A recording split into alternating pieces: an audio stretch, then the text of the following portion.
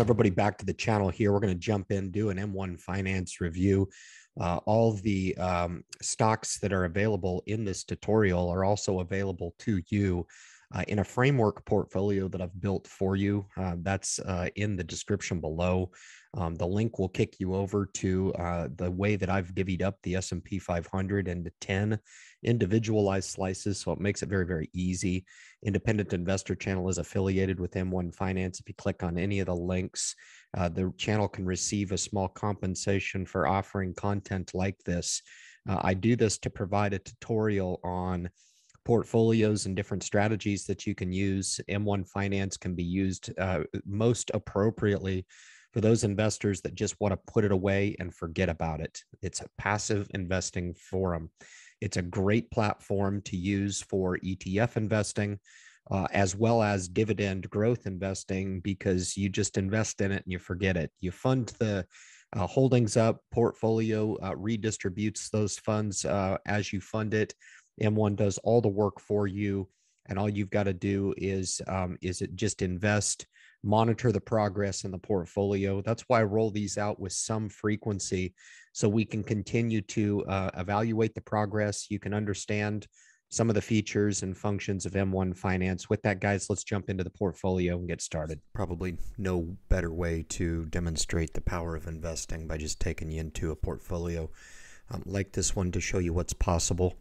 This is one of many strategies that you can deploy in your application. This is a dividend growth strategy, which invests in a lot of the companies that we know and love, that we can recognize. I'll go down the list of the holdings within this portfolio. M1 Finance allows you to invest any amount of money into single companies of your choosing, and allows you to adjust the amount of money that you want to go to each one of them, and really allow your money to spread out with the opportunity made possible through M1 Finance in purchasing partial shares of companies.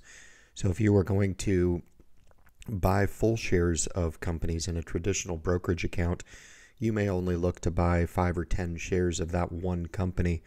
M1 Finance allows you to select the companies, whether it be 20, 30, 50, whatever it is. There's 79 holdings in this specific portfolio, all companies that I didn't necessarily want to own in a larger capacity in the other accounts. So I put smaller positions in here to allow them to grow. This is established to be passive in nature and allow the dividends to work. Now, M1 has offered a new feature here, which is kind of cool, where you can click into here and see where the dividend renderings are coming from. I'll click in there real quick and just show you what this is. This is what the portfolio has rendered in way of earned dividends through each of the slices there.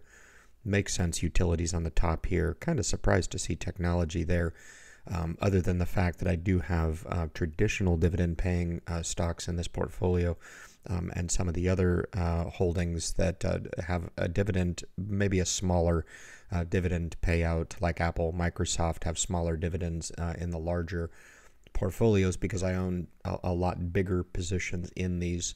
So we'll escape out of this and go back to the home page here. Just a quick recap of the portfolio. We've owned this since December of 2019, so just shy of 2 years, which is pretty impressive. And I think for a lot of people out there that are looking at, does investing work? You know, what is a realistic anticipated rate of return, or an anticipated growth over my money, or, you know, is my money going to remain stagnant over the years, or what's the freaking point, you know?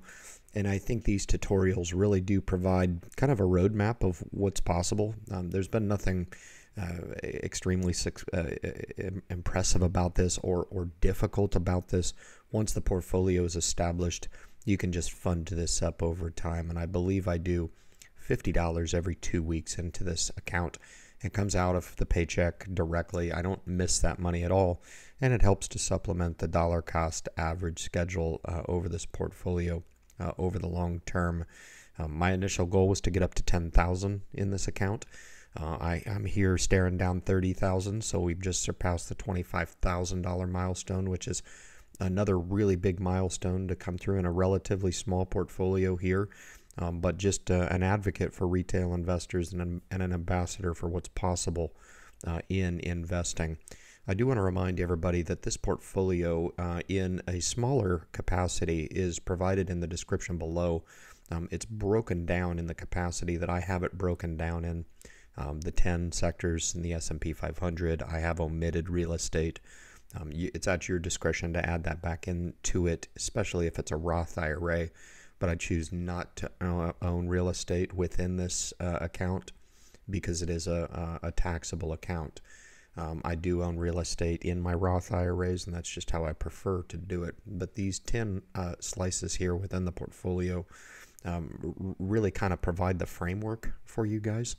And if you did opt to use those portfolios as a template and a benchmark for yourself, they are easy to add, omit, and add the stocks in there as you choose. Please be advised, if you do click on any of the links, the Independent Investor channel can receive a small compensation for providing a tutorial and providing these examples for you as a service. So it helps a lot. It's great. You know, being an affiliate with M1 Finance for now a couple years has really opened my eyes to the power of what this could potentially mean for would-be investors. It's a fabulous wealth building tool.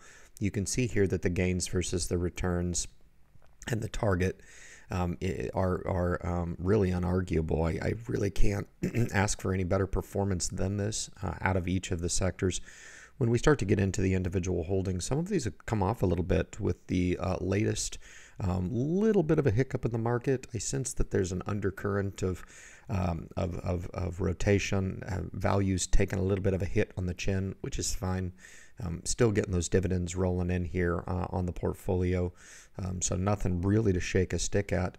But this is the framework that you can expect here. I've already built this portfolio, so you don't have to even do the work. You just click on the link, invest in the pie, and you're there. You're good to go. So it helps a lot for would-be investors that don't know the first foggiest way to start.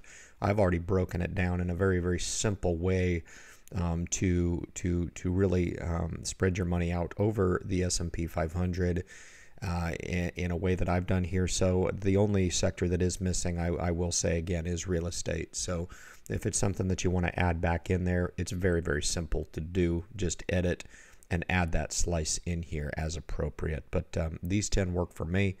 Let's go up and we'll take a look at the holdings real quick within here. You're going to recognize a lot of these 79 positions in this portfolio. Renders a nice dividend, higher than average than the S&P 500. So this allows me to strategically invest in the companies that I want to own, which is kind of cool.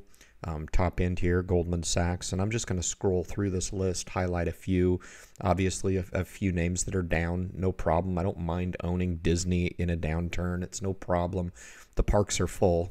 They're reserved through 2022. People are hungry to get back to the Disney parks, and it's a company that I want to own long term. So this short term doesn't bother me at all, just like any of these other diamonds of the stock market. Visa's come off a little bit, no problem. I have no problem holding these.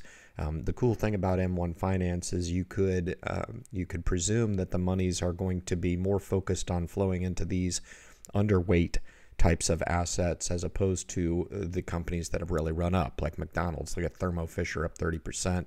Home Depot's up 40%. Fantastic performance there. So the money's going to flow into the underweight assets within M1 Finance, as it's always looking to fund and achieve that target allocation that you've selected over the portfolio. Look at Eli Lilly up 44%. And I don't own huge positions in them. And that's totally fine. That wasn't the intent of this. The intent was to grab exposure in companies that I want exposure to.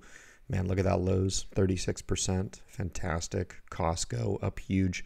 You know, I don't even own a share of Costco, but it just shows you the power of investing, even in partial shares. And this really can break it down for a lot of investors out there that don't have a lot of starting capital. Maybe you've got a $5,000 bill or a $2,500 bill that you want to put to work here, and you're wondering how much of an impact can you make? How much stock can you actually buy? M1 Finance makes the dollar amount somewhat irrelevant and allows you to select the companies that you want to invest in. and it will adjust the money accordingly and disperse those dollars over the stocks that you want to buy, which is kind of a reverse methodology in that a lot of people have $2,500 to spend, and that they'll pick a basket of maybe 5 or 10 stocks, buy a few shares of each one of them, and it doesn't speak to the opportunity of further diversifying. Like I said, this is just shy of 80 holdings within this portfolio. So you start to compare, a 10 stock portfolio to this and 80. I would contend that this is much more of a diversified type of approach. With that said, I also don't consider an 80 stock portfolio fully diversified. I think that you can truly find and seek out diversification through ETF investing, which you could own hundreds and in some cases even thousands of stock within each ETF. So we're not looking to pursue true market diversification here by doing this. What we're looking to do is achieve a higher dividend rendering compared to the S&P 500, which we do that here just shy of 3% on an aggregate over the portfolio. So just as we scroll through the list here, you're going to recognize a lot of these names here. Again, I'm not going to earmark all of them, but 79 holdings total in the portfolio. Most of them are in the green. I think I've got about around 20 that are in the red in whatever capacity it is. I didn't care if it was $1 down. I still counted it as a red. But FedEx is a company I want to own, so I don't care. BHP Billiton here down a couple bucks. I'm just not worried about that. Kraft Heinz Food with the high dividend rendering down 23%. I threw it in that category of down stocks, but I think you guys get the idea here of the importance of diversifying across, multiple sectors.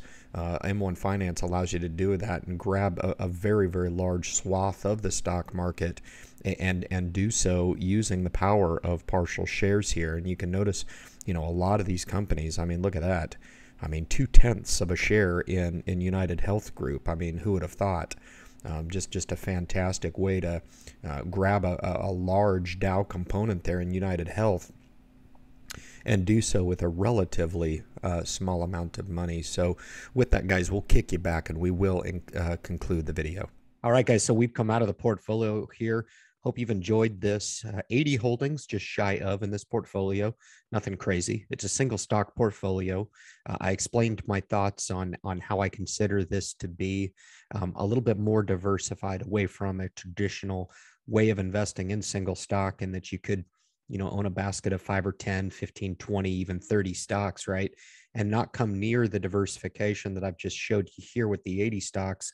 And be advised, true diversification is sought through either mutual funds, ETFs, or index funds. I believe that there's a lot of people out there with an appetite to add a single stock portfolio to the mix.